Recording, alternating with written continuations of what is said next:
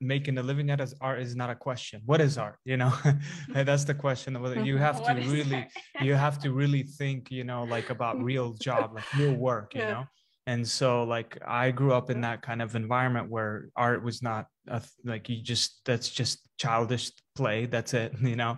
And so like that support I didn't really have.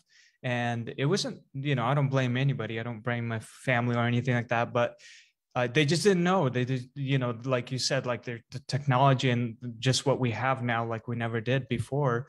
We have so much access to this internet and everything available to us, especially to the artists. So things are changing for the artists as well. You don't have to be a starving artist anymore.